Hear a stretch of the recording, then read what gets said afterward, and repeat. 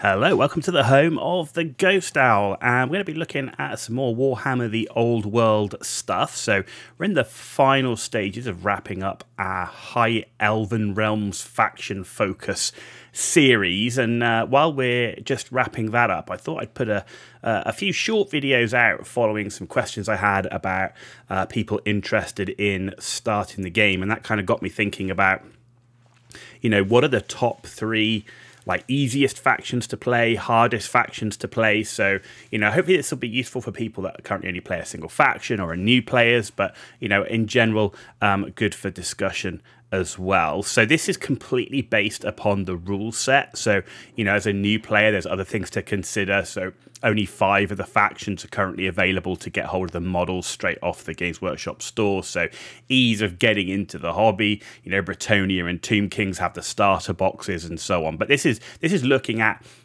playing on the tabletop, how easy the faction is to play, just to, you know, build a list, play a pickup game. You know, of course, a very experienced player with a win at all costs list is going to dominate a newer player regardless of faction. This is looking at average case scenarios of which factions are just easy to create a list and still have a good time and come out with a reasonable result. So let's take a look and see what we've got. So first up then is the Warriors of Chaos, a very straightforward army roster. It's based around melee combat and magic. So always be closing with the enemy and getting into combat, you know, fairly straightforward. This army wants to be in combat. There's not too many shenanigans in terms of, you know, missile troops and fire and flee and all that type of stuff. This is, you know, all out combat, always be charging. The units are actually pretty durable. They got infantry characters, cavalry, monsters, all very, very durable, and can be very forgiving in losing, you know, a few models, but still being able to hit back hard. So overall, you know, it's almost a bit like an elite army in that way. You know, as a result, many of the units are expensive, and then you go initially, that is like, wow, if they're really expensive in terms of points, I can't field that many. But actually, the low model count for a new player can be really, really useful, because it means when they're maneuvering and moving, which, let's face it, is one of the critical phases of the game, and placing down even in deployment is much, much easier with small units. You know, they're less likely to block their own friendly units from either being able to get a charge in or get line of sight of particular enemy models. So having small units actually can be a really good thing for a new player learning the game, and makes it easier to play with. They've got a lot of monsters with monstrous infantry. They've got dragons, chimeras, manticores, all of which perform, you know, reasonably well on the tabletop. We know dragons with as a mount is really, really strong, but all those monsters and monstrous infantry, you know, they perform reasonably well on the tabletop. None of them are like completely terrible choices. So again, you know, just being able to put a list together with very little experience and go out on the tabletop and have a good fun game without being, you know, completely smashed every time, very much in the Warriors of Chaos favour. Also, most of the units are now available to buy. The army's pretty much been fully released within reason. You know, you've got your battalion box, you've got most of the basic units, and of course even today the Marauders and the Knights are out as well. So most of the units are now available, so it does make it a good starting choice. So that's the first one. And this is in no particular order. This is just looking at the 3 of which I think, if I was going to recommend a new player to pick up and learn to play the game with, these are the ones I would from a rules perspective.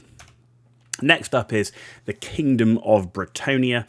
You know, cavalry right now is in a really strong position. Bretonnia's got a lot of different choices of cavalry, from the mounted squires to the knights of the realm, the knights errant, questing knights, Pegasus knights, you name it, they got a lot of cavalry. And the flavour of the army, the knights, the whole thing about cavalry is the core theme of Bretonnia, right? So it's kind of almost directing players down that path of going along with cavalry. And so, you know, that really helps, say, a new player in getting to grips with the army.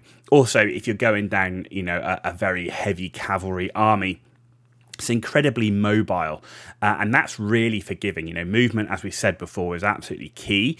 So if your army is very mobile, very fast on the tabletop, if you get caught out of position, it's very easy to correct that when you can move, you know, 8 inches as a normal move, plus then marching, charging, and so on. So it does make it a way more forgiving army when it is got speed. You've got good, clear, simple character choices. I mean, the unit roster's not massive. So it's the synergies, you know, and synergies are key in when you're building any army list, and those aren't immediately obvious a lot of the time when you're first taking a look at the list or building a first list until you actually play the game. But with a limited roster that Bretonnia has, the characters are very clear in what they do. It's very easy to see the synergies across the army list. And that definitely plays in its favour. I find Bretonnia a fairly easy army list to build, and at least have some sort of clear idea in your mind how it's going to work. It's also one of the first released armies, right, along with Tomb King, so it's really easy to access in miniatures, assuming they're in stock. Plus, they also have a pretty reasonable starter box that comes with all the rules and all the bits you need to play the game. So yeah, Bretonnia definitely in that top 3. And finally is the High Elf Realms. Now, I've got, you know, most of the armies in the game. I've played with most of the armies in the game, with the exception of like Chaos Dwarfs and Ogre Kingdoms and so on. But High Elves, I actually think are, I wouldn't say they're a top tier army, but they're an average to above average army, probably more above average. And I do think that most of the units are pretty reasonable, and they are quite an easy army to play when you build a list and still enjoy. And they've got a good selection of units, right? They've got tons of different infantry choices from your basic core stuff. You've got your Sea Guard as hybrid, you've got your Sword Masters of Hoeth, you've got your Phoenix Guard, you've got Shadow Warriors. I mean, there's just so much choice there. You got cavalry, we got light cavalry with the Illyrian Reavers, Silver Helms, Dragon Princes. You've got 2 different types of chariots. You've got monsters in phoenixes and dragons and that sort of stuff. So, you know, with that sort of broad selection, it does allow the player to tailor to their play style quite easily, because they've got a good choice in all the different sections, and all those choices are pretty reasonable. Again, you know, not quite the movement and mobility that you get out of a Bretonnian cavalry army, but they've got high movement for their infantry as well. You know, they've got 1 inch more, and that 1 inch can make a difference. Again, it does help that newer player when your army is able to move faster than the enemy. Also, with the High Elves, and in fact with a lot of the Elven armies, they've got high initiative across the whole army, normally with the exception of monsters, right? And that's also very forgiving for a new player, ensuring that even when they make mistakes, they often will get to strike first, or at least if they get to a second round of combat, they'll be striking first if they got charged. And that can really help because, of course, you know, you get to strike first, and that's less damage coming back your way. So high initiative, high movement, I think being really key elements to making an army easier to play for the less experienced player. Also, the centerpiece of High Elves is a prince on a dragon. I mean, you know, everyone likes to have a cool model in their armies, you know, whatever it is, whether it's some kind of monster, you know, back in the days of undead vampire counts, you know, having a Nagash or one of the Mortarks, you know, all of that sort of stuff, having one of these big, you know, monsters with your lord on it, you know, it looks cool. But in the case of the High Elves, that prince on dragon is an excellent unit. So you've got a new player who's looking at an army, wants a cool model, he's going to probably go for a prince on a dragon. So he takes that, puts it in his army, and you know, these things are not cheap, right? They take a huge amount of points on your army, and often that can be, you know, wasted points. It's not very efficient. You lose that unit and you're kind of screwed. But actually the prince on dragon's really strong, and that again really helps. So even though you're kind of, your eyes are drawn to, oh, I need this cool unit, it's still going to perform well.